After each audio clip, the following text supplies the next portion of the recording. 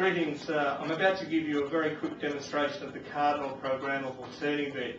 This is our 4-function hospital bed that also turns laterally. So we have our safety cradle which has to be engaged for the bed to be able to rotate.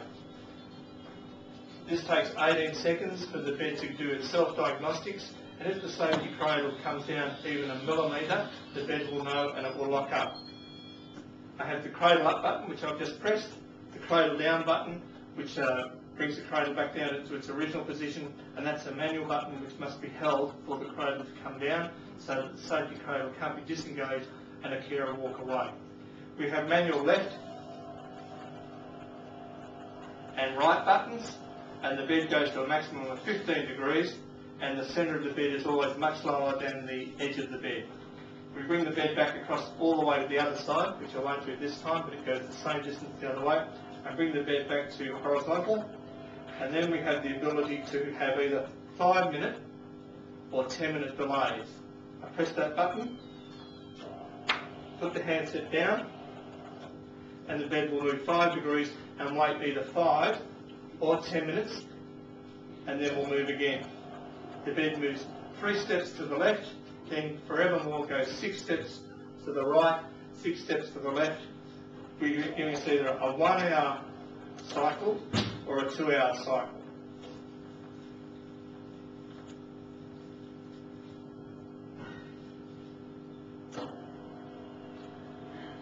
The bed can be used to help with heavyweight patients where we turn the bed to one side manually and push the linen through so that the linen is halfway, tilt the bed back the other way and then pull the linen through the other, that side. We have barely touched the patient, so we have reduced occupational health and safety risks to the staff.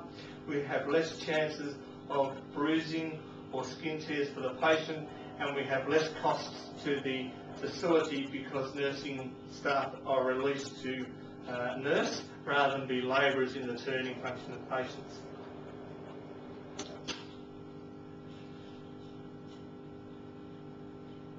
The big feedback from patients is the recovered sleep. They're not being woken up through the night to be repositioned, and therefore in the home environment the patients are getting more sleep, as are the carers. So the bed now does 6 steps left, backwards and forwards. To stop this turning mode, the automatic mode, I just press the manual button. That brings the bed back to horizontal, and the bed then is locked. Whenever we turn the bed, we would always use the top side, both sides. Thank you.